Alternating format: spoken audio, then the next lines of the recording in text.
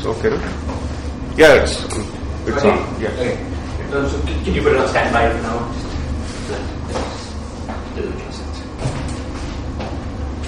Fine. So today we will continue a discussion on the honest covariant computation of the string S matrix.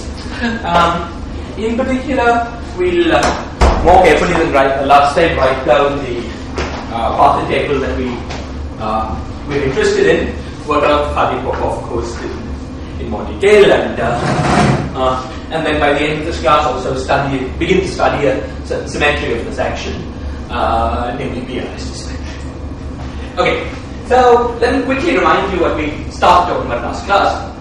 Let me remind you that what we started talking about was that our limited goal at the moment was to calculate string S matrix elements. Okay, so the string S matrix elements, at least intuitively, is related to amplitudes involving long tubes going off to infinity, somewhere in space-time, and going off to infinity in a particular way. That is, the vibration on this tube, once you go far enough in each of these tubes, settles down to a particular state of string theory, a particular state of the system. Okay. Now, inside here, you can have as many holes as you want. Okay. The number of holes would be related to the loop order of the relevant process, and in terms of usually complicated theory. And then we use the state operator map to replace each of these long tubes by an operator insertion. Which operator? Well, the operator corresponding to the state by the state operator. Okay? So, our final goal in the end was to take some compact Riemann surface. Okay. The simplest would be a sphere, but we leave it. There could be some holes here, it could be a torus, so two-handled. Okay? And we compute correlation functions of operators.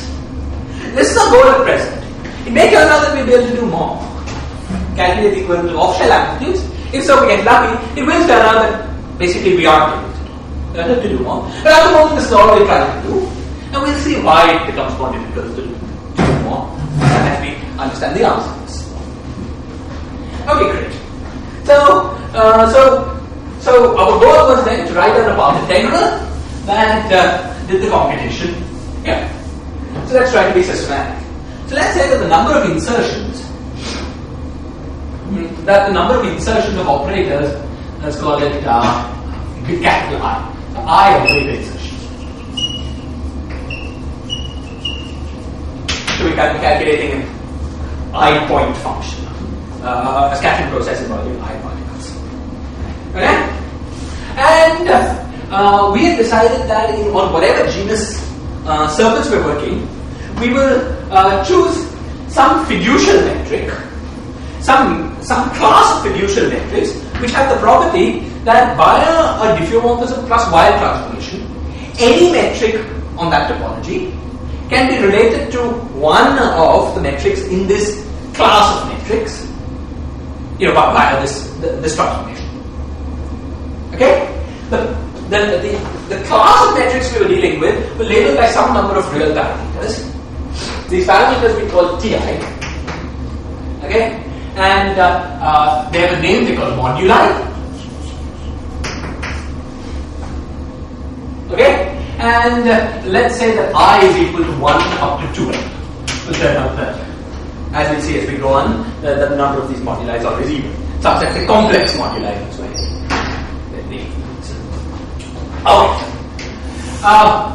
we also were worried about the fact that just asking that our metric, it could be that there are some Weyl plus diffeomorphism transformations that annihilate the standard form of the metric. Okay? Leave the standard form of the metric intact. For instance, on the plane, if we were really interested in the plane, all conformal transformations, which are combinations of Weyl plus diffeomorphism, Weyl transformations and diffeomorphisms, leave the metric, the flat metric on the plane intact. Okay? So, I assure you that while the number of conformal transformations is infinite, we will always be interested in compact Riemann surfaces. Okay? Most conformal transformations blow up in infinity. So if you compactify the plane, most of these conformal transformations will not be allowed in singular transformations, and understand all of this as we go on. But the one point about this that I wanted to assure you about, as we'll see in detail as we go on, is that the number of these wild plus diffeomorphism transformations that are unfixed by requiring that we stick to a particular that the metric takes a particular form is always finite. And so let this number be 2j. Let the number be 2c. Number of unfixed.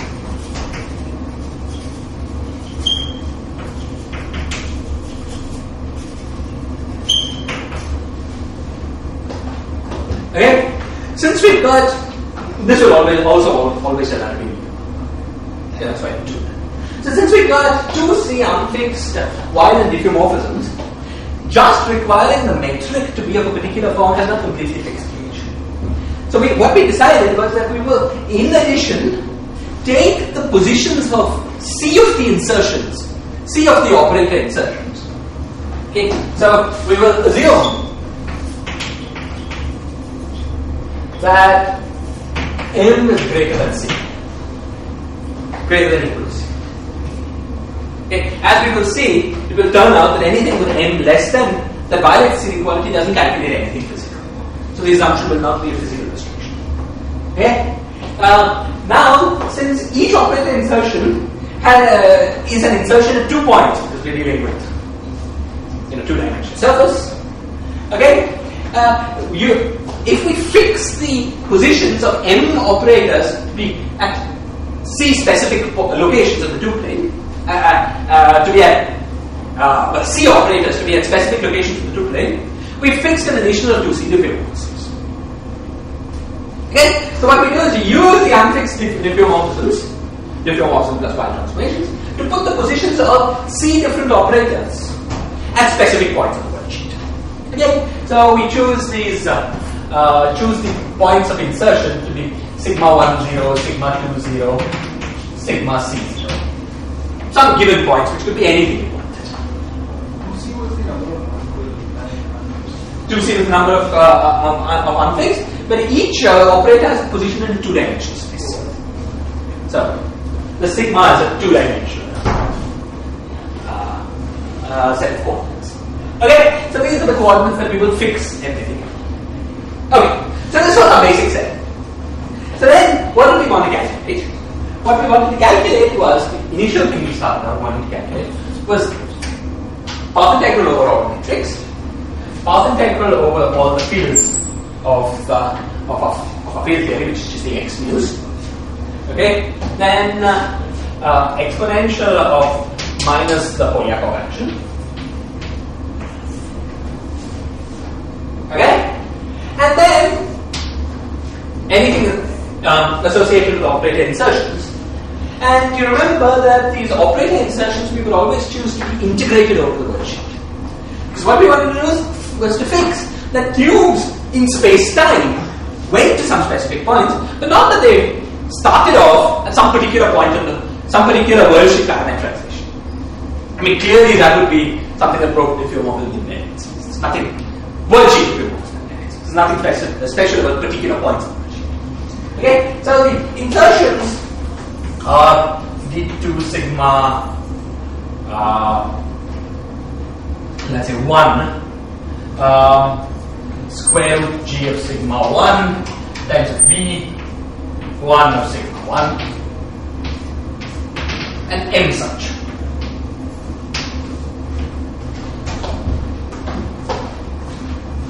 Okay, whereas v is some local operator, and we'll discuss a little more about what these local operators can be as we go on.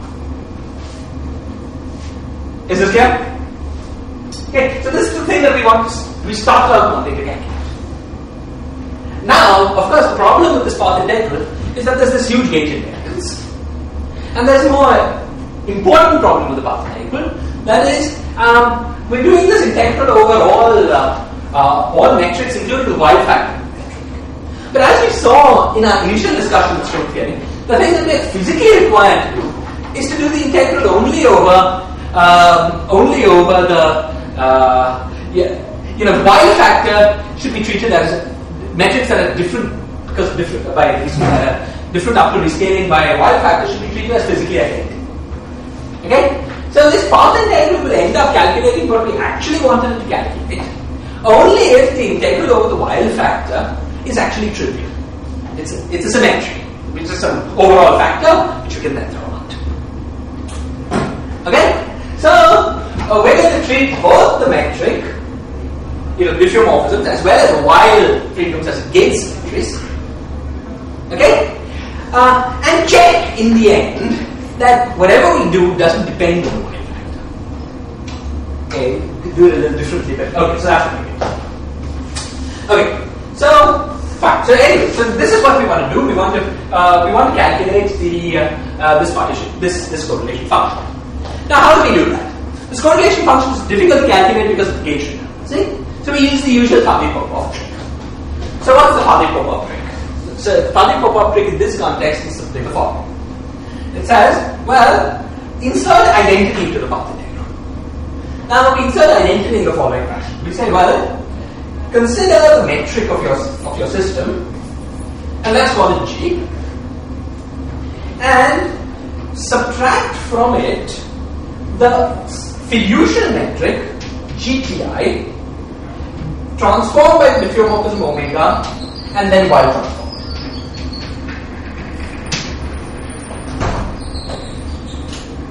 Okay, so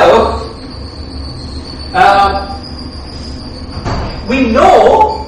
Okay, now this is one gauge fixing delta function we want to insert. There's another gauge fixing delta function we want to insert.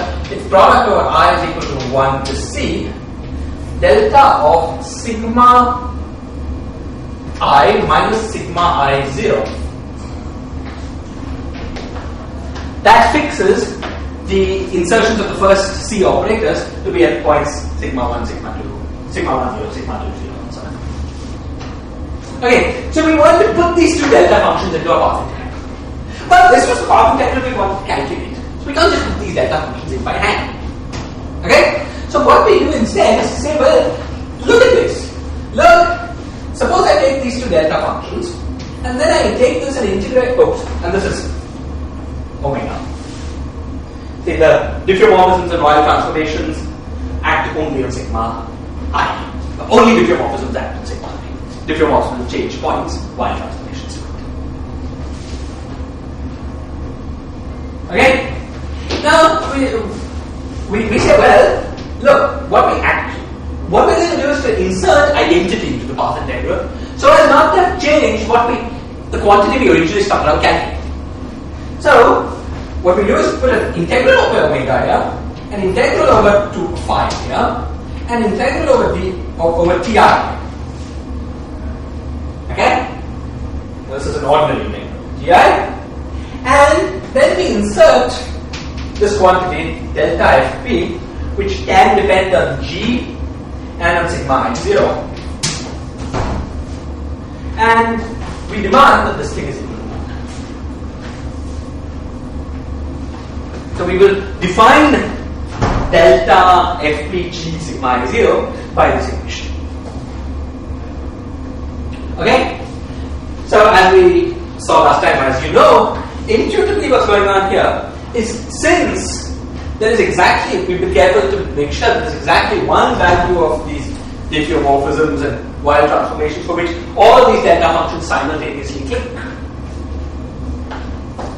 Okay? For some choice of t. Okay? Doing this integral will give us something. What it will give us will be some Jacobian associated with these delta functions, and the inverse of that Jacobian, whatever it is this delta f. Okay? Now since the integral here is over omega, phi and ti, whereas this thing is a function of g and sigma I0, this thing can be taken out of the integral, of course. Okay? So equivalently we could say that our definition is that delta f p inverse is equal to g omega d phi d ti times these delta functions.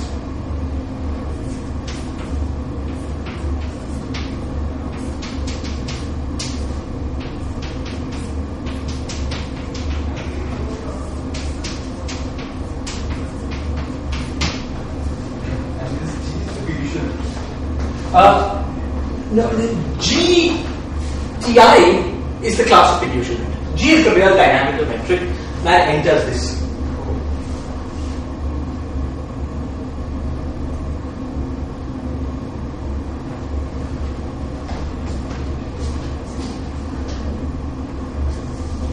Okay?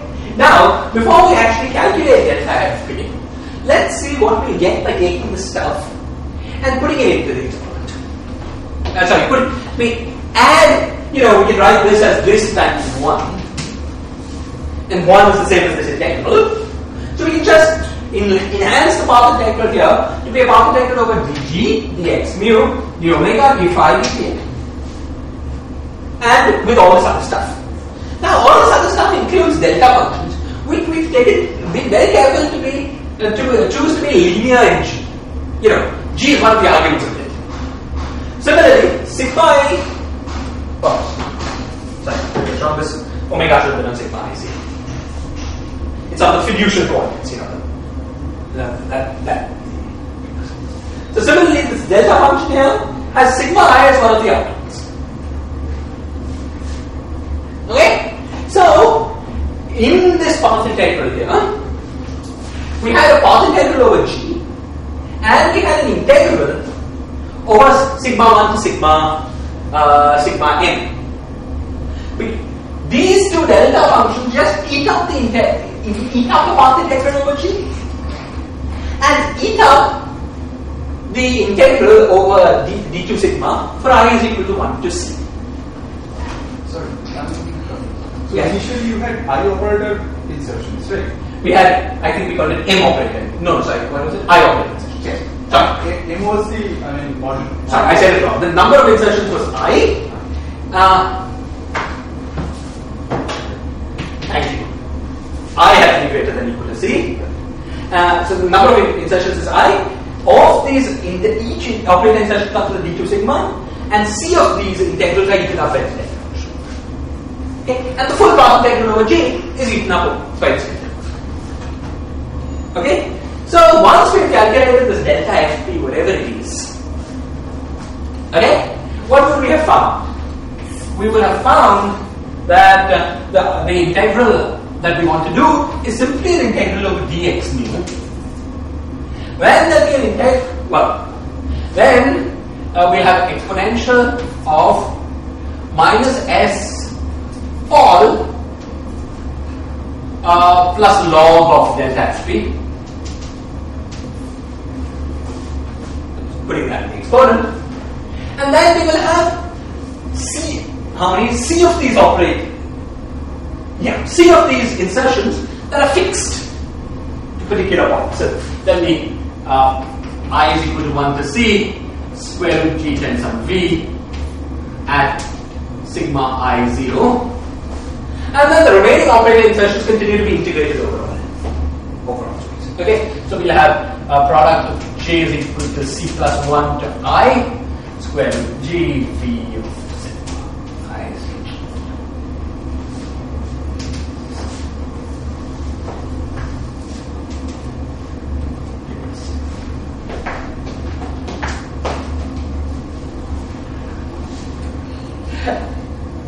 Is this clear? Okay? Now the key point here is that this is a much simpler path integral than this guy. Because this path integral involves integration over matrix. Since it's a path integral of two-dimensional quantum gravity, it's a hard thing to do as various gauges can do. This path integral, as we will see, well, at least the path that depends on x is just an integral over an ordinary. It's just a path integral over an ordinary conformal. Okay, now with a given metric. Okay, in S Paul, we just put in the metric. We put in the metric G omega of Ti. Yeah, the metric, and we will also continue to have an integral over the moduli. Okay, so we have to do some path integral for a particular quantum field theory with a given metric. The metric will be some G labeled by Ti. Then in the end, we have to sum over these path integrals for all metrics in our fiduciary terms. We'll have to do the integral over T. We'll have to do the integral over some correlation function in some ordinary fixed metric conformity. Okay? It will be a slightly odd thing that we have to calculate, because the thing that we will have to calculate is correlation functions of some operators which have given positions and other operators which are integrated with the worksheet. As we will see as we go along, we will be able to prove that the final answer will be independent of what positions we choose to insert the operators in, which operators we choose to insert. Alright, we'll check on that explicitly. Okay, so once we got to this stage, all that remains is for us is to compute delta FP. Oh, even better, let's look at it. Okay, is this clear? Any questions or comments before we turn to the computation of delta FP?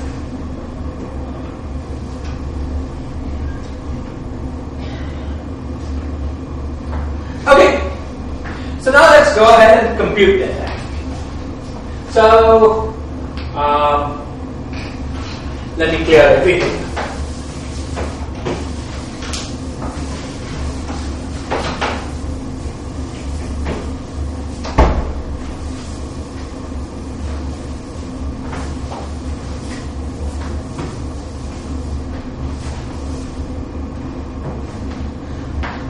Okay, now we just write on top our definition 1 over delta FP, which is function of G and sigma I 0, is equal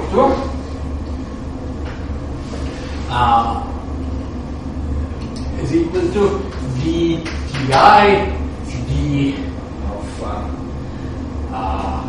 omega d of phi and the delta of G minus G Ti omega and phi e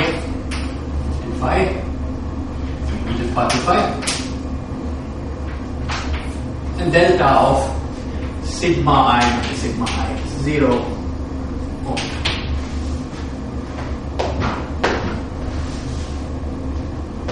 Okay, now the first thing that we want to show is that this delta FP does not is a gauge invariant function of G and sigma I, of G and sigma I.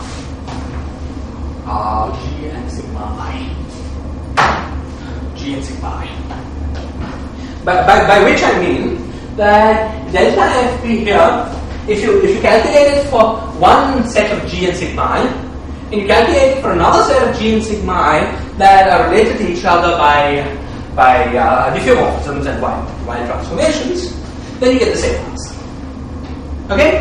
Now the proof that we give is basically very formal because it relies on operations that are correct for finite dimensional integrals or integrals over Lie group manifolds, but may or may not be correct for this huge uncontrolled integral that we have here.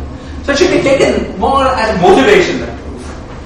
In the end, the attitude that a lot of people take is that the final result of this answer will be the starting point for the definition. Okay? So, but anyway, you would never have reached that result without having some reason. So let's understand, however heuristically, what the how these arguments go. So the argument says that we will require these. You see, we haven't really specified what we mean by d omega. What does it mean? What is the measure of the space of diffeomorphisms? We haven't specified what we mean by these delta functions very precisely. Okay?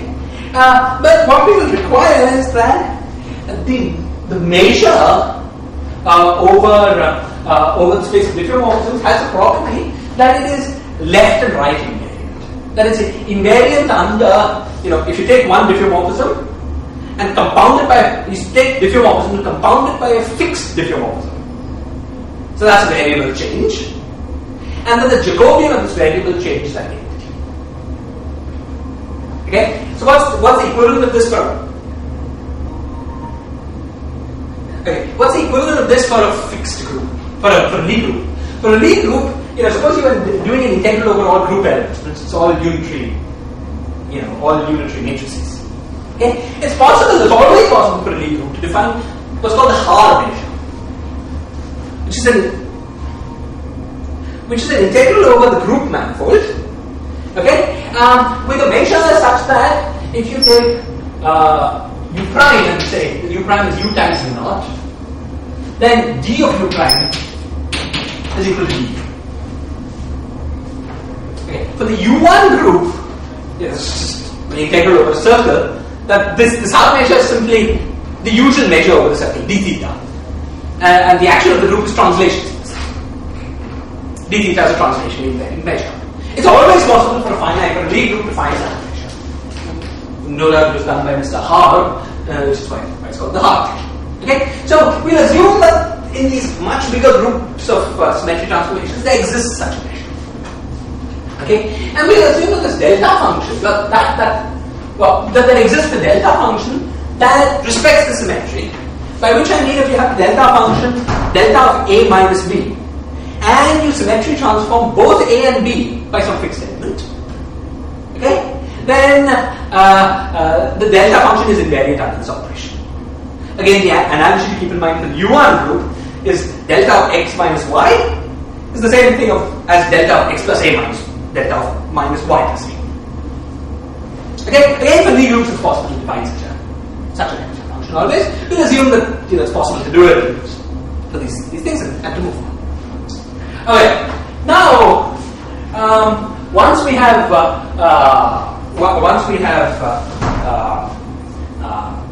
these two statements, the gauge invariance of delta FP is obvious. It's obvious because suppose we wanted to calculate what so what do we want to check? We want to check that if we replace G is equal to G prime times omega times e to the power 2 phi, and similarly with sigma I, then we get the same answer. Okay? But, you see, by the property of the delta function, if we make this replacement and then took out this overall constant diffeomorphism from both entries in the delta function, the delta function is unchanged. So let's do that. What that ends up doing is taking this quantity and multiplying it by an inverse diffeomorphism and an inverse Y transformation. But then we use the invariance of the measure to change dummy variables in the integral over all diffeomorphisms to absorb that inverse diffeomorphism and inverse Y transformation into an integral over a redefined diffeomorphism or redefined Y transformation. So the end product of those two operations is the definition for the Faddeev-Popov determinant of G prime. Is this clear?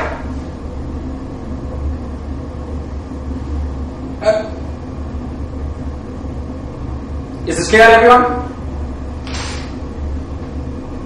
Okay? So we demonstrated using this formal requirement of a measure, the delta function, that this Faddeev-Popov determinant is invariant, is gauge invariant.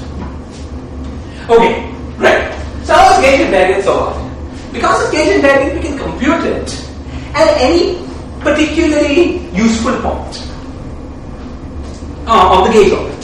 Now, what's a useful point? Well, we know that there is a gauge transformation that sets G to be this fiducial metric for some value of T, which is, let's call that Ti, Ti naught, and sets this sigma I to be sigma I naught. Okay? So there exists some omega naught to phi naught. It sets G and sigma I to be equal to G of Ti naught and sigma I. Okay? So we will compute 1 over delta Fc of G of Ti naught and sigma. Because that's the same thing that we wanted to compute before. Because these two are related by gauge transformations. We've demonstrated that delta Fb is gauging. Is this clear?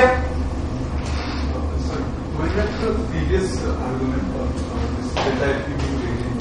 Yes. So you said that when we were, let's say, transforming G to something like G omega e to the power I5, and then try to absorb it back into the hard measure. Wait. So there are two steps. First, suppose G was equal to G prime. Let's forget phi, just for conversational simplicity. Let's say G was equal to G prime times gauge transform by some gauge transformation omega. Okay, let's not call it omega because omega is this dummy variable, yeah? So let's call it omega delta. Okay. Then, first we use the property of the delta function. That delta of, we've used the delta of A omega minus B omega is equal to delta of A minus B.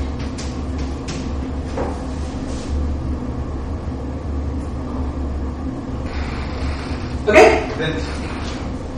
So, what we do is take this omega, right.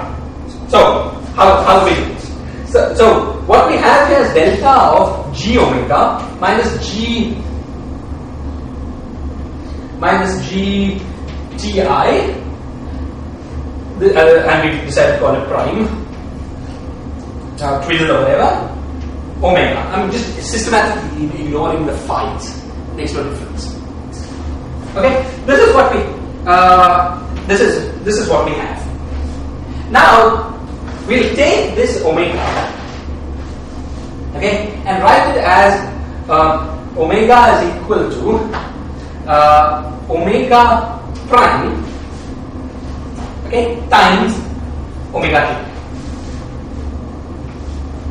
This we can always do because it's a group. We multiply by omega t in this. Okay, so then what is this? This is the delta function of G prime omega triple minus G ti omega prime omega triple. Okay, now by the property of the delta functions, we cancel out this.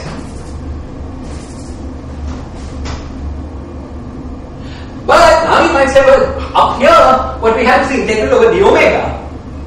What we have here is omega prime. But that doesn't matter because the Jacobian for variable transformation between omega and omega prime is 1. So you change the integral, variable of integral to omega prime. And now this is now the definition of the Farley-Popov determinant for the metric G prime. And that this is possible to do is an assumption that it is an assumption.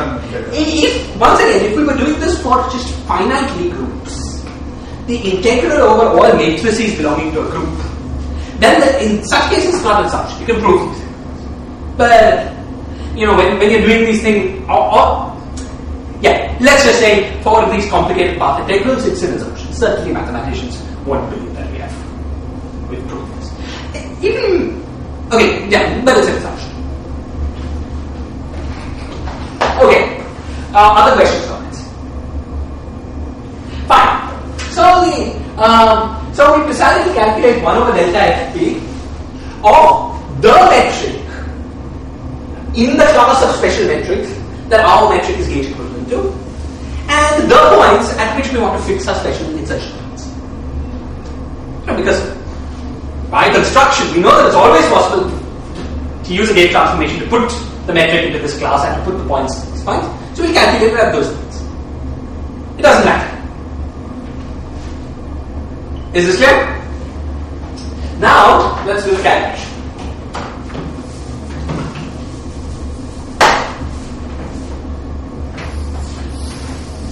Okay. So, you see, what we want to do is to do this integral to find 1 over delta. So, this is equal to dti, d omega, d phi, delta of g of t naught minus g of ti omega e to the power phi, and then another delta of sigma I naught minus sigma I naught.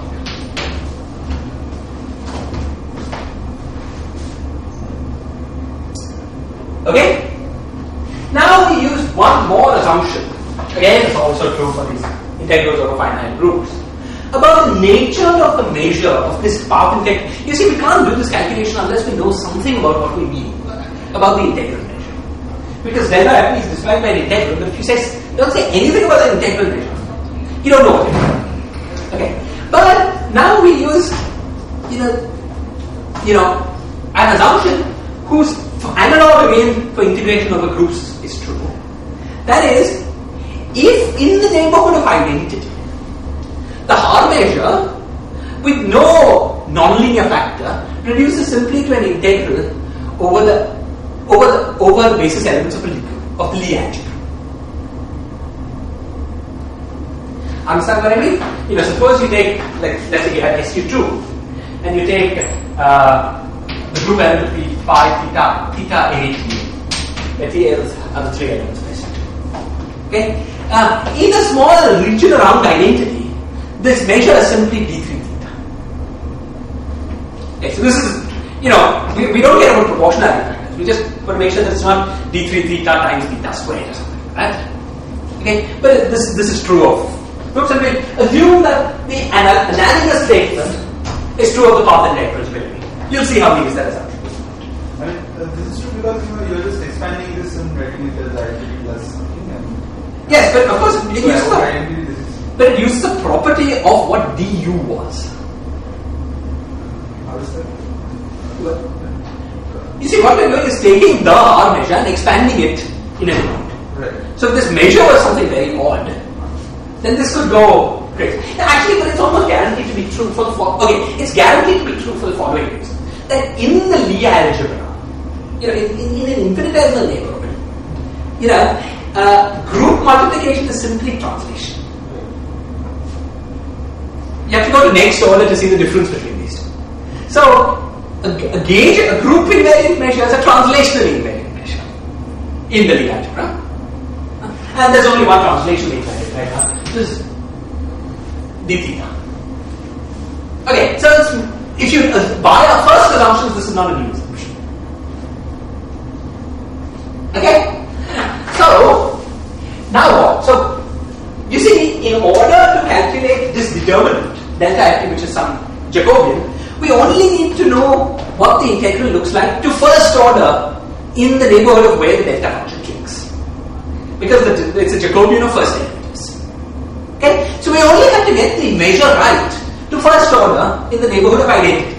Because we've tuned things so that the clicking of the delta function happens at identity. At no diffeomorphism, no Y transformation. That's where this thing clicks. So we only need to know what the measure looks like in the neighborhood of identity. Okay?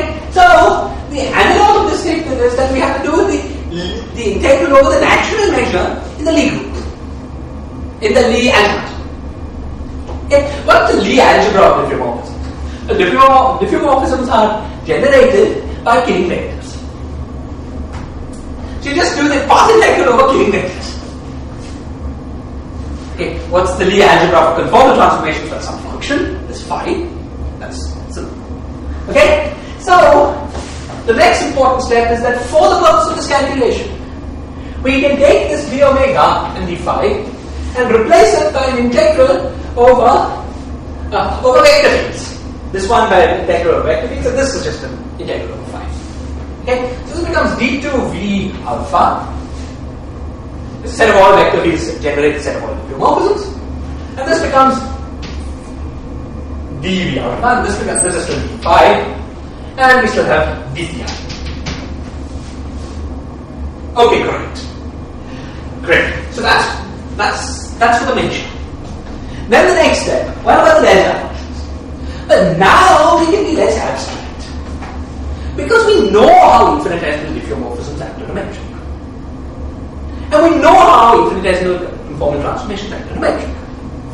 Okay. So what goes into the argument of this delta function? Well, there's a part which you get when these get identity, but that just cancels this. So what changes is you have delta of the change in the metric because of an infinitesimal diffeomorphism, which is del alpha v beta plus del theta v alpha. the Lie derivative of that vector field. Okay, plus 2 phi times J.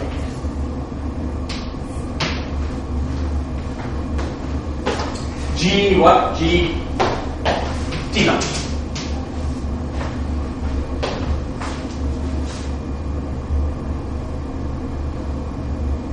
Okay? Now, of course, there was also the fact that this T itself, there was an integral over T. So this clicks at Ti equals T naught. So we should add plus del G alpha beta by del Ti times delta.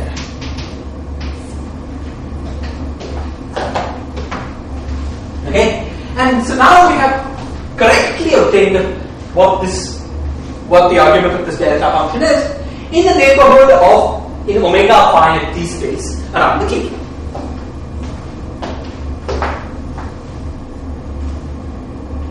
Is this clear? Okay, what about the second delta function? The second delta function was this guy. So once again we know how a diffeomorphism acts on a coordinate. Its action is the vector field that generates the diffeomorphism. Okay? So when omega's identity is cancels that, the remaining thing is simply V alpha of sigma I naught product I naught.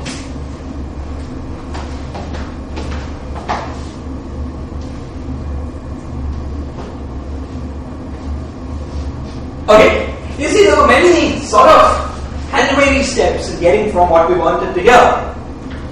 But once we got this, now we got it. Because now we've got a formula where every term on the right hand side, every term makes explicit sense. So now we can calculate. Okay, so let's do the calculation.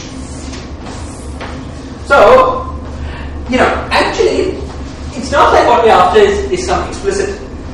What we want to do is take this answer, process it, put it into a form that is useful for doing calculations later on in string theory.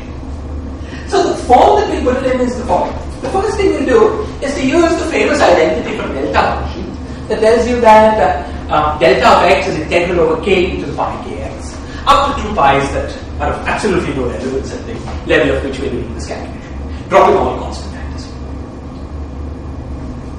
Okay? So, what we've got here is a delta function in the space of matrix. Okay? So, we'll use this identity twice. Once here and once here. So,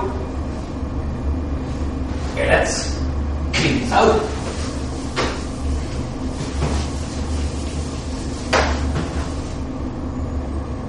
So, the first place we use this identity is we have 1 over delta xp is equal to, now we have many integrals, like integral of v alpha, d phi, dti, and then we have, let's call it b alpha beta. This will be the Lagrange multiplier for this delta function. And then we'll have d, and let's call it something else, r, let's call it r. Okay? ri. Okay? ri alpha at sigma naught. The Lagrange multiplies for this delta function. And this I runs I is equal to 1 to c. And then we have exponential of I times Lagrange multiplier times this stuff. So b alpha beta times this stuff. So whatever is in this delta function. Plus I times ri alpha times this stuff. So v alpha of sigma naught. Let's not call this function. It's just some discrete.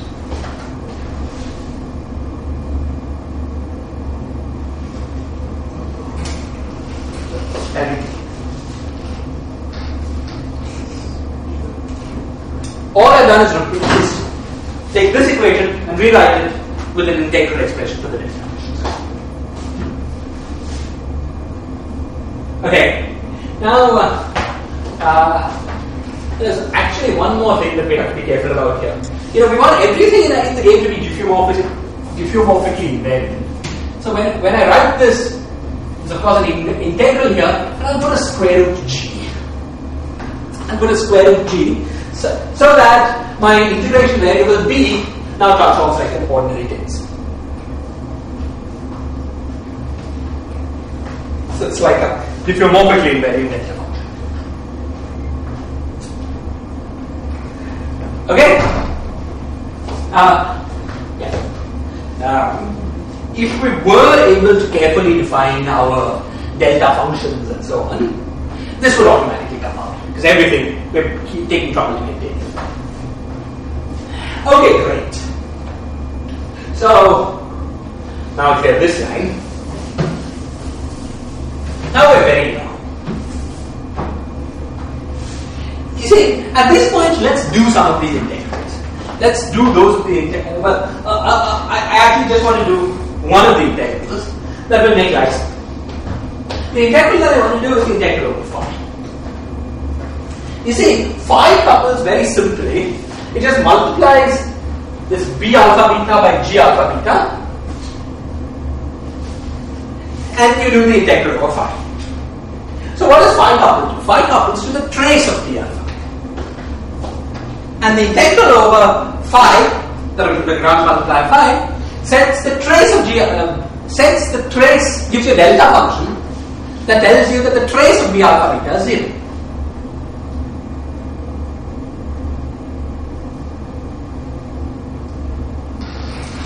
Is this clear? Okay? So we can drop the integral over phi, provided we take care to ensure that we only do path integral over traceless b alpha. Okay? So that's the next step.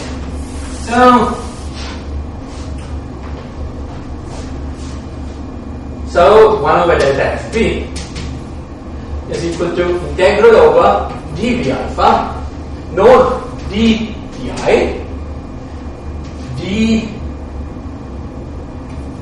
ri.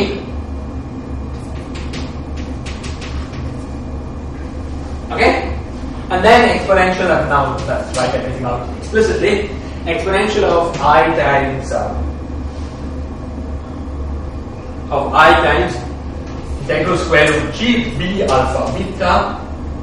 Since b is traceless, we don't have to worry about this g alpha beta term, times del alpha b beta plus del beta b alpha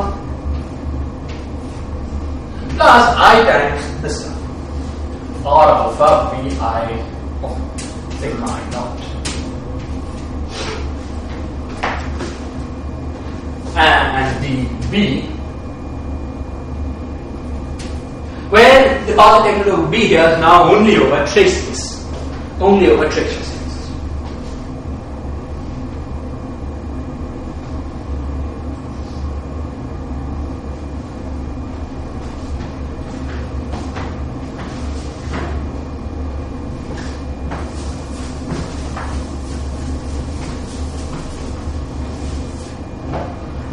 Is this clear?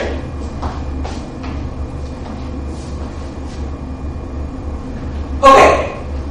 So now next, move to the next step. This is a beautiful integral expression for 1 over delta f. However, the thing that we want to insert into the path integral is not 1 over delta f, but delta f. Okay? However, this path integral expression is simply a quadratic integral. An integral that's quadratic in its arguments. We know that an integral that's quadratic in its arguments is simply an inverse determinant.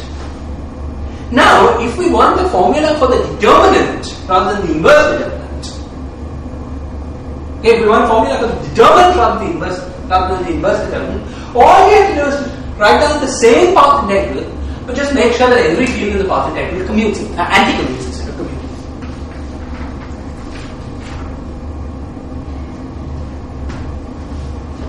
Okay?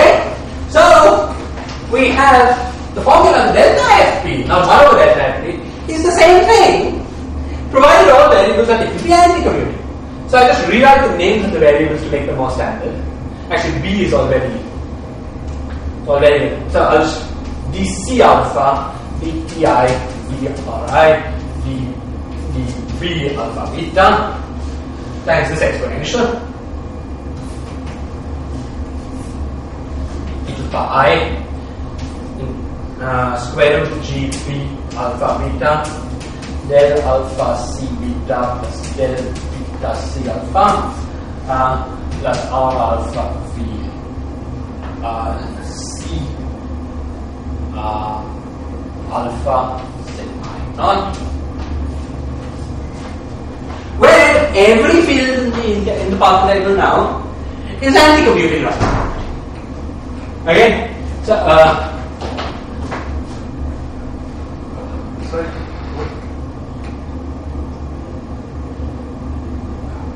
Actually, sorry. So, the path that's the determinant, I should have said this more clearly. This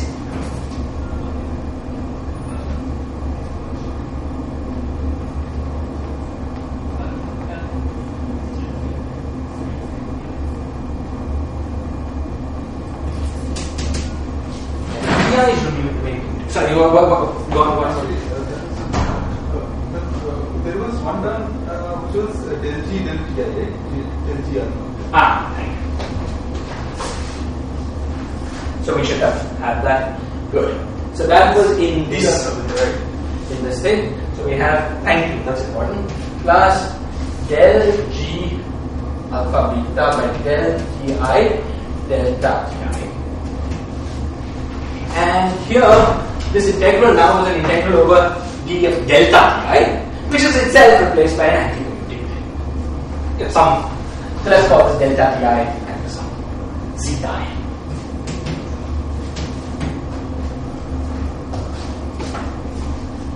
See, because it's part of the determinant. Something quadratic in there. Is this clear? Thank you. That was very important. Okay, great. So now we're happy. This is what delta fp is. However, it's possible to simplify this expression even further. The first thing we do is to do the path integral over zeta I. Okay, this is very simple because r and zeta appear so simply in the path integral. So is it true that you are converting the moduli into some No, the moduli themselves are bosonic integrals, and when you remember the final expression, the integral that we do includes an integral over moduli. Right. This is just a contribution of the moduli to the Fourier-Popov determinant. It's the contribution of the measurement. So in the S matrix there is no integral over moduli. There is an integral. You see, because you remember our expression that was identity had integral over moduli as well. Okay, but the delta function ate up only the integral over the metric and the integral over coordinates, but it didn't eat up the integral over the moduli. Right. And in the S matrix we will also have an integral over the moduli because there also you have to integrate. I mean, we have to integrate with respect to the G and from there. So we have an integral over moduli because remember we replaced identity with some integral. That integral was an integral over dt, d omega, d phi. Okay? Now the d omega and d phi integrals have just come out. They're overall integrals. But the dt integrals are there. So that's the source of integral over moduli.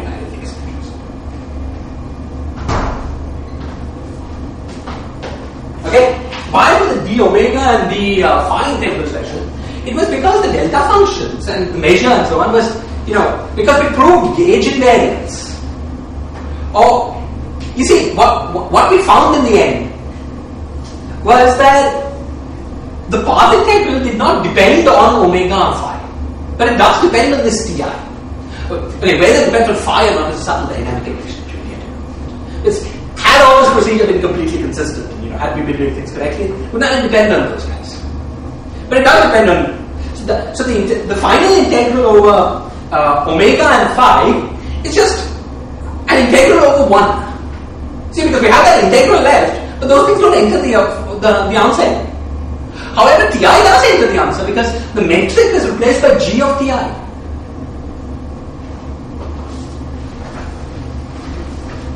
Okay, so that is there.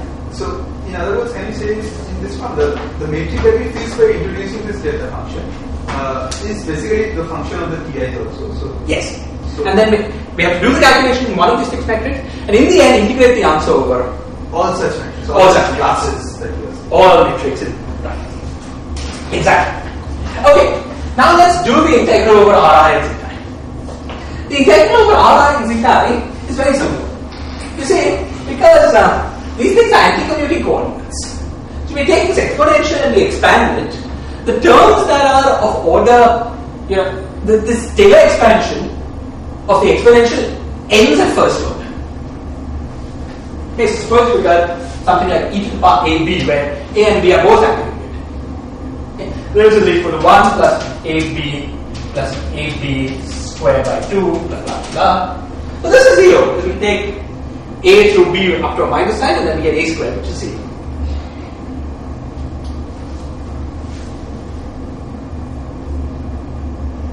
Okay, and that's the form that we have here. So this exponential can be replaced by there's an integral over 1, which gives you 0. Remember that the integral of a constant over an anti-commuting number is 0. Okay? Then there's the integral over r times c. The integral takes up the r, but you keep the c. Okay? Similarly here, there's the integral over zeta. Okay? The key point that I'm using here is that there are no derivatives of r or derivatives of zeta that enter the action. If there were derivatives, it becomes a difficult coupled problem. That's why I can't do the same thing here. But since there are no derivatives, you can just do the integral once and for all.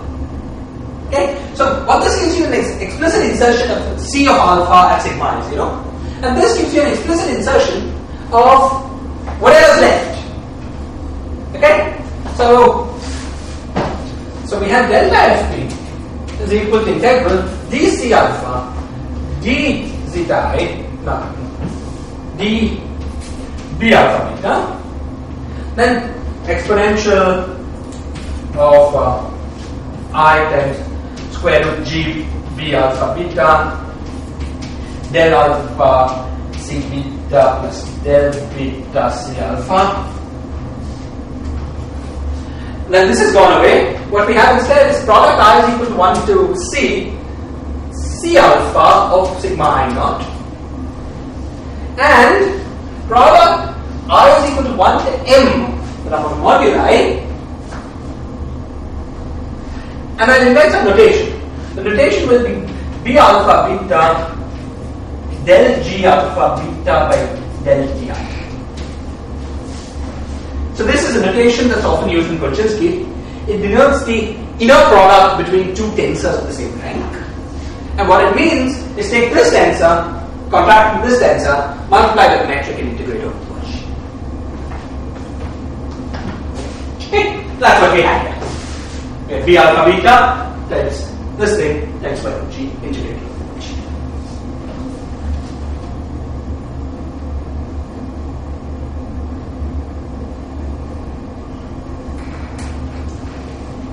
Okay. So this is great. This is our final expression for the Fabry coefficient. Okay. Remember that the integral over B is only over traceless symmetric matrices. It's symmetric because the Lagrange multiplier for metric is symmetric. Symmetric is symmetric. Okay. Now what? This looks simple. But it's even simpler than you think.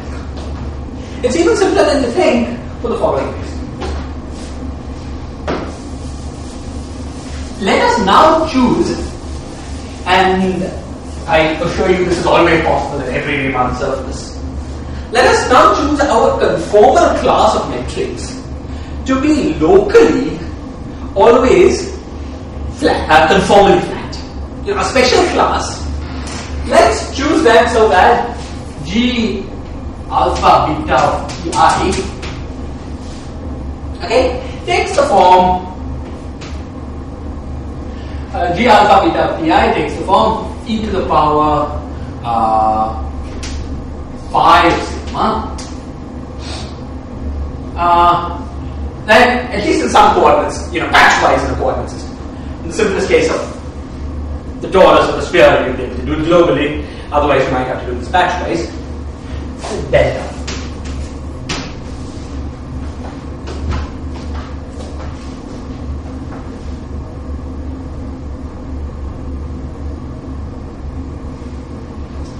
So this phi is also better.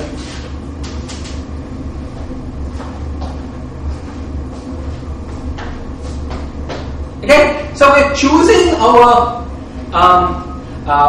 it's global issues that will determine. You might say that all of these things are equivalent to each other. Large classes of them will be equivalent to each other under Weyl transformations, but there might be global obstructions to Weyl rescaling all of them to identity, as we will discuss in detail as we look at very specific Riemann surfaces. Okay, but now at the moment we're just interested in a local analysis. Okay, so locally the metric is conformally flat.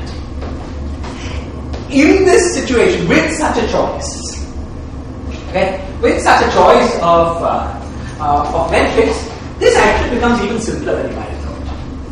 The reason for that, and it becomes simpler once you choose the index structure, right? So what we're interested in is the integral square root G B alpha beta del alpha C beta plus del beta C alpha.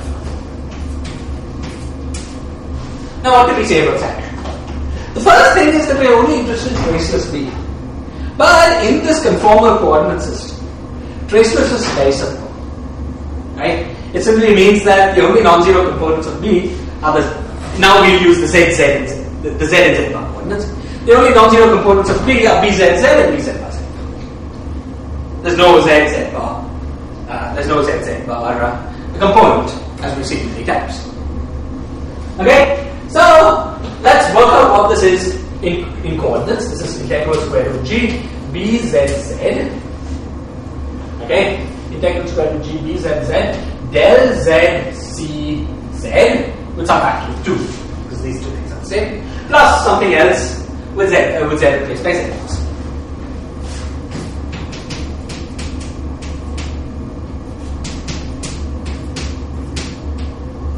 There's an overall factor of 2, which I'm not keeping track of. Is this clear? Okay, now let's work this out even more. What is del Z? Del Z is equal to GZ Z bar times del Z bar, because the metric has no ZZ component. Okay? Therefore, we can rewrite this as integral square root G GZ Z bar times, so let's work out only the first term, second term will be very similar, BZZ del Z bar of CZ. Now the first thing you know is that for a conformal metric of this form, this quantity is simply identity. The inverse of the metric, you know, the ZZ bar component of the inverse of the metric cancels the determinant of the metric. Okay. So this thing is simply BZZ times del bar of CZ. Now what can we say about del bar of CZ? Okay. So what is del bar of CZ? Of course, this quantity is equal to del bar of CZ plus what? Well, Z bar alpha of C alpha. Well, that's where is the usual gamma features. And now, what can we say about this gamma symbol? See, because when we lower this, this will become a Z bar. This is proportional to, that thing is proportional to G Z bar alpha Z bar, minus sign, plus G Z bar alpha plus G Z bar alpha Z bar.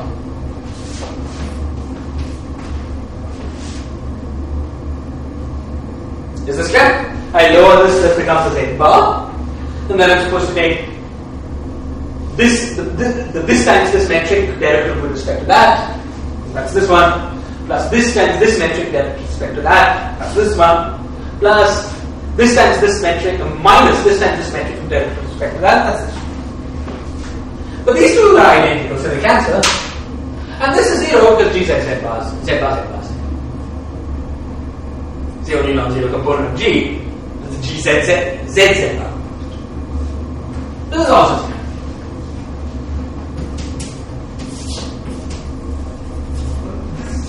This crystal symbol that you written down seems to be written in terms of two kind of coordinates, right?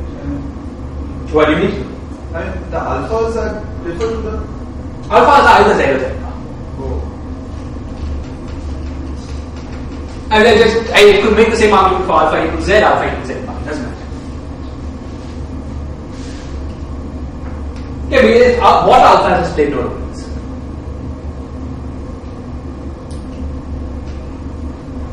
Okay? And therefore the Christoffel symbol is just 0. So this thing is simply d2 sigma bzz del z bar cz.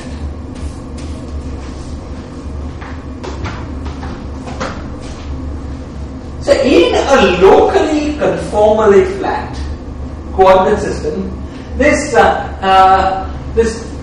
Faddeev-Popov determinant, okay, the Faddeev-Popov determinant is incredibly simple. It's just this object. Now, you see this action, as we've seen, you see the action is independent of this phi, which in particular tells us that it's y invariant. It's y invariant provided we regard CZ and BZZ bar as wild scales. Okay, if under a Weyl transformation, this is neutral, this is neutral. We've already seen that all other factors of the Weyl factor cancel out. So we'll take it. Okay? Now, remember that conformal transformations are special. Conformal transformations are those coordinate transformations that leave metrics in these forms unchanged. Now, conformal transformation is made up of a Weyl transformation plus a diffusion. We've seen that B and C have weight 0 under Weyl transformations. Okay? Therefore, their conformal weight is given completely by their diffeomorphism weight. But the diffeomorphism weight is given by index weight. A lower Z index has the same diffeomorphism weight as a derivative, therefore weight 1. So this quantity, okay, is weight 2. But this quantity is weight minus 1.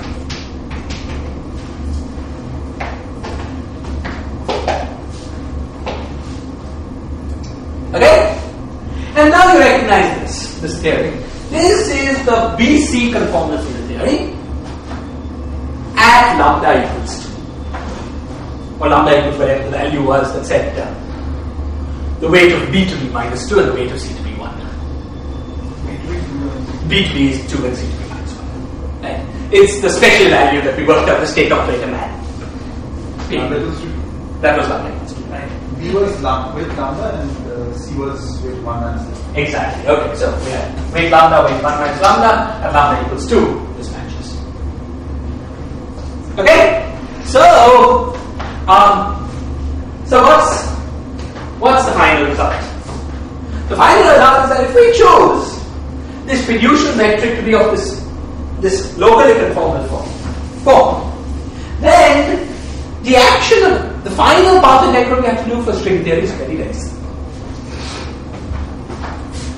Okay, so now clearing.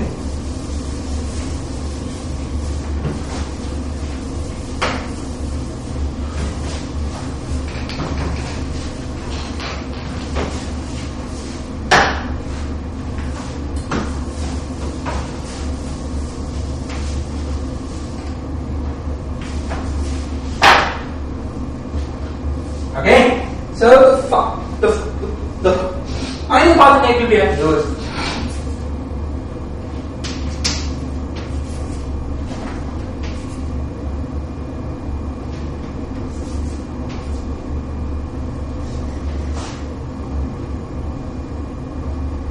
and of course there's the B bar and C bar components.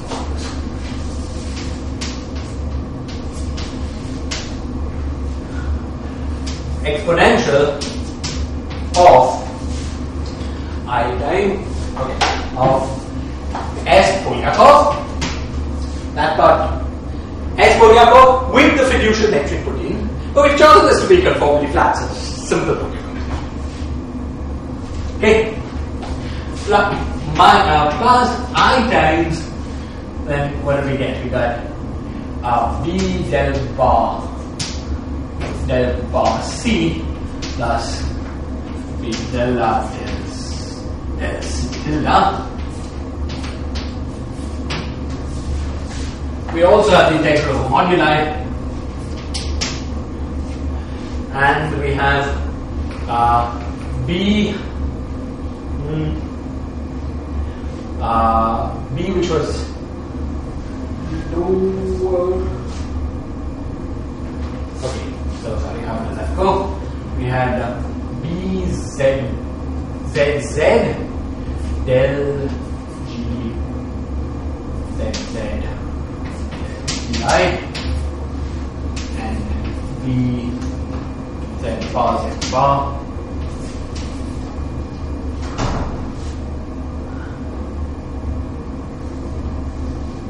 plus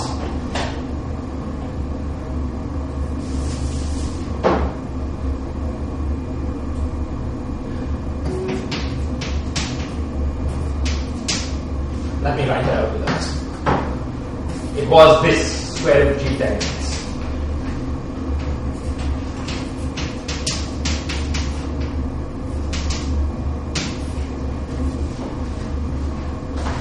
Okay, this state product of rho I, where we should, where BZZ is the same thing as B tilde.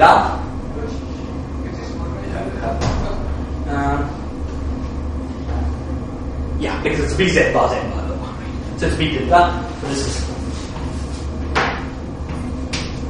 and by this is the same thing as it's BZZ.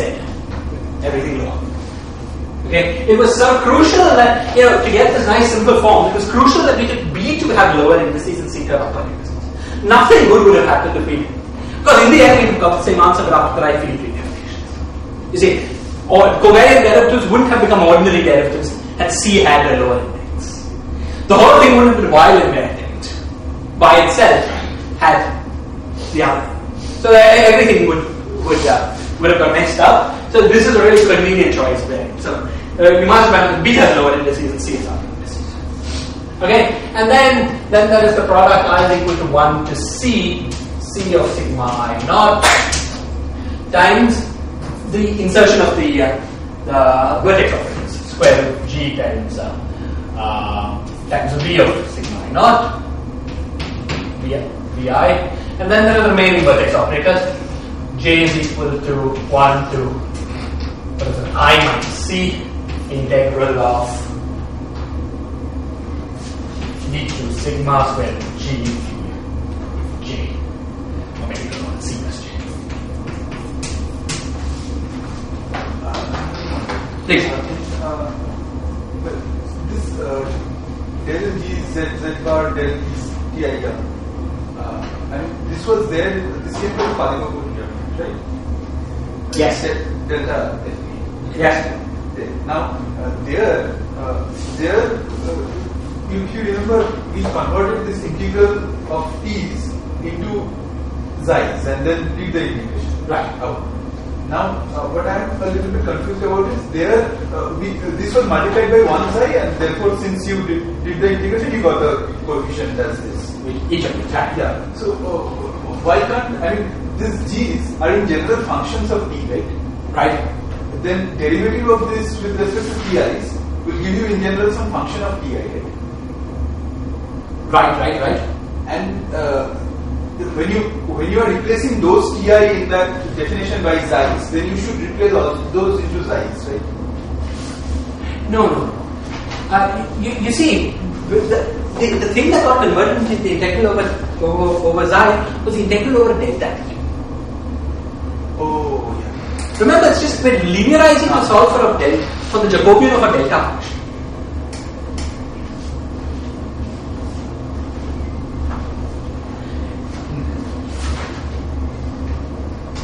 Is this clear?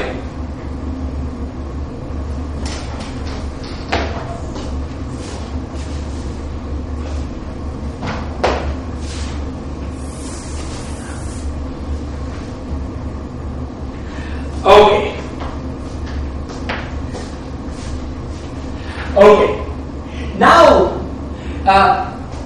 you see, the fact that the things that enter here are the derivative of gzz bar with respect to ti tells you that you're going to get something interesting, non-trivial here.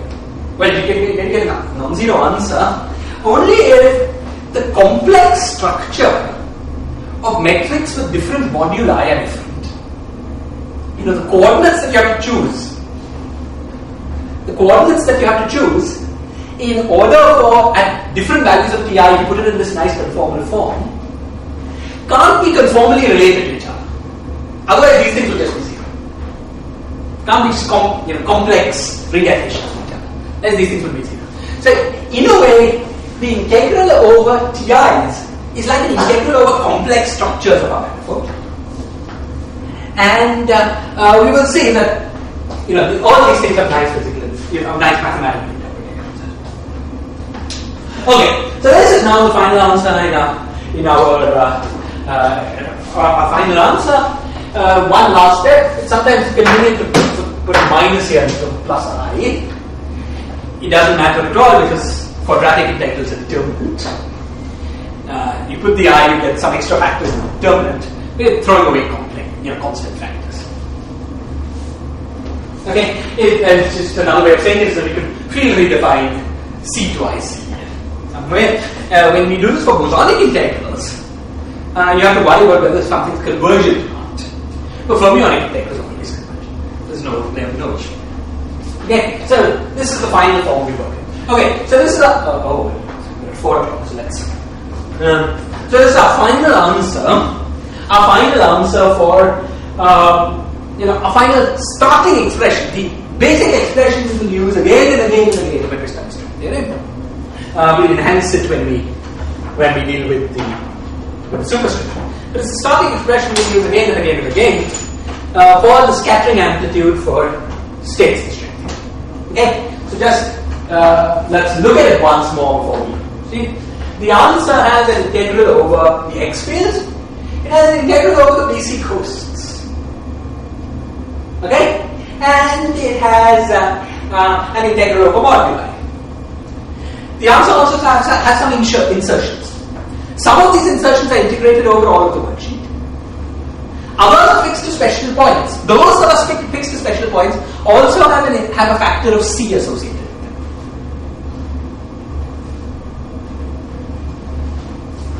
Okay? And you might ask, well, we integrate over moduli, but with what measure do you integrate over moduli? The answer is given by the fact that you have this insertion. As we will show, this insertion implies that the integral over t is invariant under coordinate redefinitions of the space of moduli. So you integrate over moduli with a particular measure of the space of moduli given by that thing there, and this is a completely well-defined integral. Okay, now over the next few lectures, what we're going to be doing is to study this formula in various ways. Okay, we will try to understand various consistency properties and so on.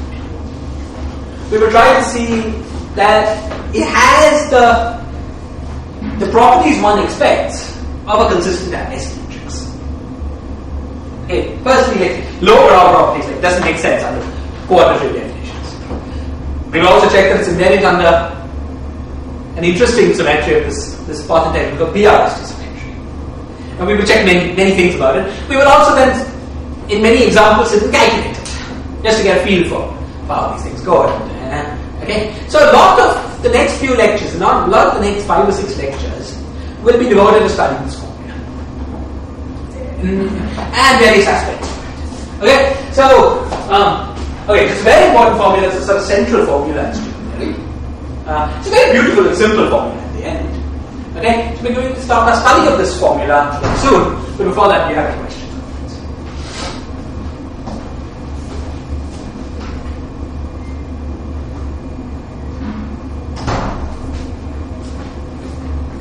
Okay, so now let's look at various consistency aspects. The first thing we want to do is to ask this troubling question of while invariance. You see, you look at our logic. What we did was, we started with this number go to action, which was equivalent to the Polyakov action provided the while factor wasn't an additional degree of freedom. So we decided that the Polyakov action with while factor gauged was the system we wanted to study. Okay? Then we went ahead and implemented our procedure. But now it's time to come back and check whether our answer respects our assumptions. So our answer was that we were gauging while invariance.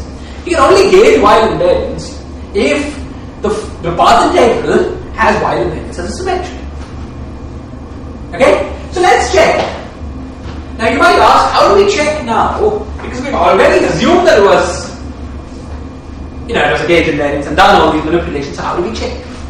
Well, we do it the way that we usually do in gauge theories. That is, if we've done everything right, then if we choose different ways of fixing gauge, we should get the same answer. Okay? So, we've chosen a particular way of fixing gauge, but it's a rather broad particular way. Because all we said was that we required that our matrix be conformally flat, and this gauge choice is invariant under while scales. You choose one metric, I'll choose some well-defined function over all space, while we scale my metric with respect to that, and I'll ask if the formula that you get and I get are the same. So we're asking, but what is the structure of, we've got various insertions. But apart from the insertions, what is the structure of the path integral we do? We're doing an integral, path integral over a conformal field theory on a given background metric. Okay? So we're asking, where is it true? Is it true? And if so, where is it true that the path integral of this conformal field theory over different background metrics that are related to each other by while scales gives you the same answer? So somebody tell me the answer. When is that true? Is it true? If so, is it ever true? If so,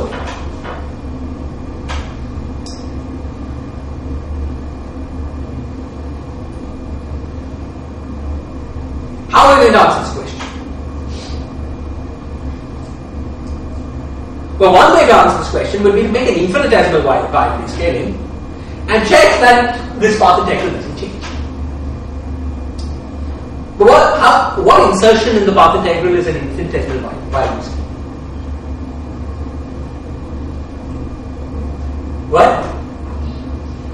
What particular property? The trace of the stress tensor. We've used this before. So we're asking, this path integral is invariant under our choice of gauge if and only if in every correlation function which involves at least one copy of the trace of the stress tensor vanishes. But we have a formula for trace of the stress tensor. Now operate a formula for the trace of the stress tensor in any conformal field theory. It's minus 3 by 12 times the curvature of the world sheet.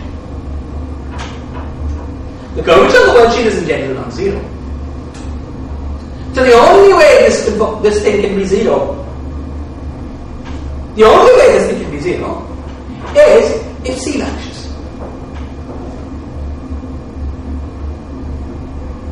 It's either all the quantities that we're interested in calculating are 0, then curvature times that will also be 0. Okay? Or it must be true that C is 0.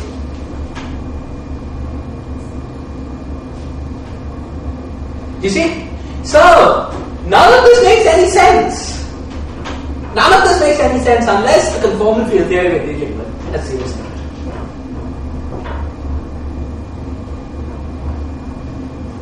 If it didn't have 0 central charge, different ways of doing the gauge fixing would give you different answers. And that's it. With the total central charge, the contribution to the ghost also. The central charge of the whole path integral. Because when we change the metric, we change it the whole. Okay. So let's see like this. What is the central charge of the whole path? Well, we know the central charge. Remember, everything is in Euclidean space. We know the central charge of the x fields is each one. So if we were in d space-time dimensions, we get a factor of d from the x fields.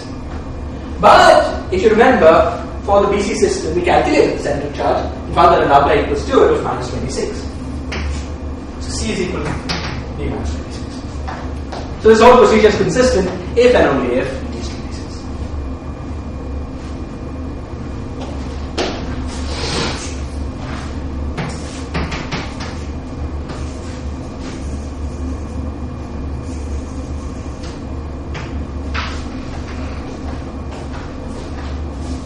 Okay. You see what's going on? Basically, what we did was to treat wild rescalings as an invariant. Because an invariant is the classical theory. But wild rescalings are rarely invariants as quantum theories. Because quantum theories need a cutoff to be defined sensibly. Okay? And you rescale length scales to change that cutoff. Okay? So even though we defined the theory to be nice conformally invariant, on an arbitrary curve manifold, it's not easy for this thing to be wild. Okay? So, we could have rerun our whole procedure a little differently. What we could have done is gauge fix only diffeomorphisms. Left the integral over phi, the scale factor in the world sheet, explicit. And left the final answer in terms of an integral over phi as well.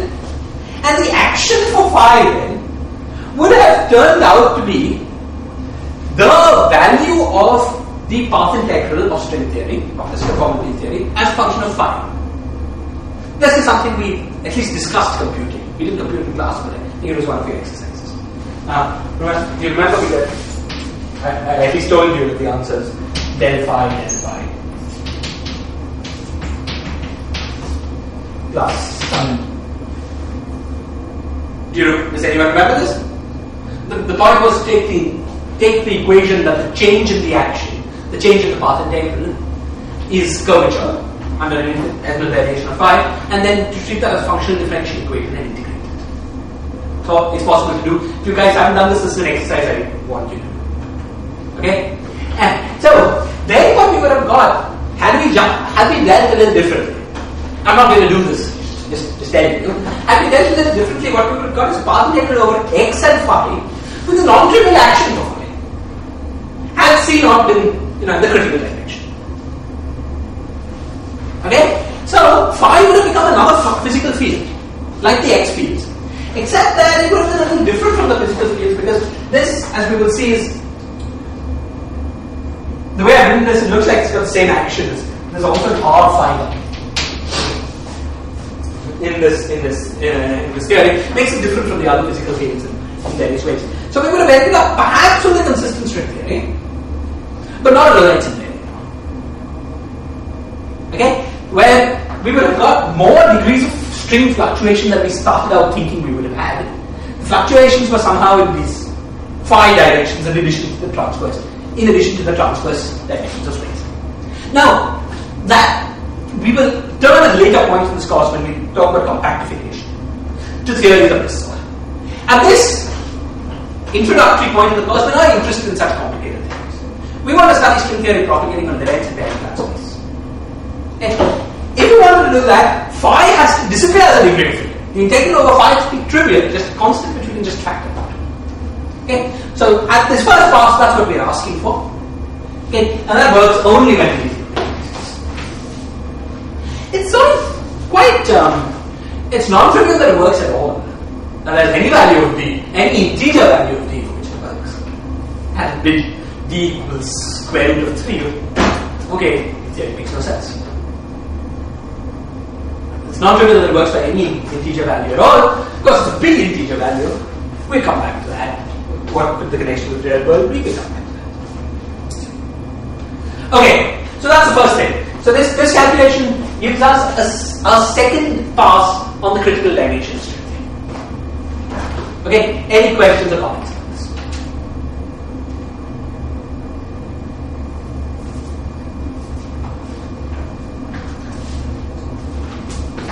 Okay.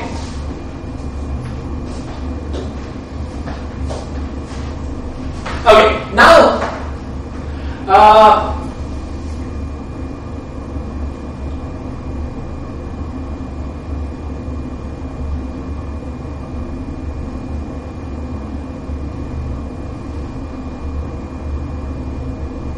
right. Now the next question we're going to ask is, what about the operator insertions? You know, what operators are we allowed to insert in here such that we get sensible answers? Okay? Now the answer to this question is given by a reasoning that's very similar to the answer to the question that gives us d equals 20 cents. You see, the final answer mustn't, for any legal question, cannot depend on the choice of fiduciary metric. Cannot change under wild rescalings of our gate choice in fiduciary metric. Okay, there was one place in which you could have entered in this basic bulk action. But there are other places in which you could enter, namely in the insertions. Okay? Now, what are the insertions? So the insertions here are dz bar, okay, times square root of g, so that's e to the power of 5 times v.